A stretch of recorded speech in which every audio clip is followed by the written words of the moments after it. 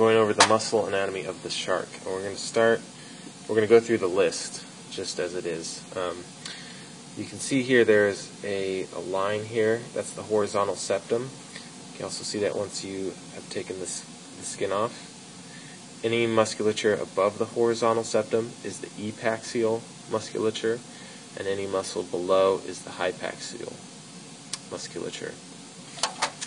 Okay, and in these muscles that have repeating segments, you have myosepta, which divide the muscles, and then you have myomeres, which are the muscles themselves. This is the myosepta and the myomeres. So the very thick white part is the myosepta, and the yellowish part is the myomeres. Okay, you also have a line down the ventral side. That is the Linea Alba, and it's white. Linea Alba means white line. And you have two muscles on opposing sides of the pectoral fins. The muscles that pull the fin towards the ventrum are the pectoral adductors, and then the ones that pull them toward the dorsal side are the pectoral abductors. Okay, so a big indicator for kind of how you get started is this hole here. It's called the spiracle, and just anterior to that is the spiracularis. Okay, and then there's another muscle right next to it, and that is the Levator Palatoquadrati. Okay, and then posterior to that, you have a bigger muscle. That's the Levator Hyomandibulae.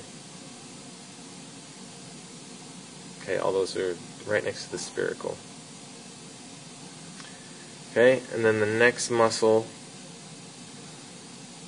is the Dorsal Hyoid Constrictor. Okay, and then at the gills, below the gills, it's the Ventral Hyoid Constrictor. Okay, and then you have a bunch of repeating muscles over the gills. The dorsal superficial branchial constrictors, and then underneath are the ventral superficial branchial constrictors. Okay, and then you have this thin kind of muscle wedged above your superficial dorsal branchial constrictors. That is the Cucullaris. And then above that, dorsal to that, is the epibranchial. Okay, and the rest of the muscles are covering your lower jaw here. So you have a sheet of muscles that cover all of them. The outer sheet is the Intermandibularis. And then there's another sheet under it. I didn't separate it, but just on the inside then is going to be Interhyoideus. Okay, and then you have a couple repeating muscles here. The coracoarcals, there's two of these right next to each other, and then they lead into the Coracohyoids. There's one there.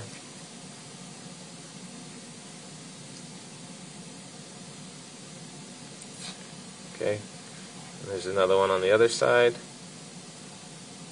And then in between them is one muscle, the Coracomandibularis. So coracoarcals, coracohyoids, and Coracomandibularis.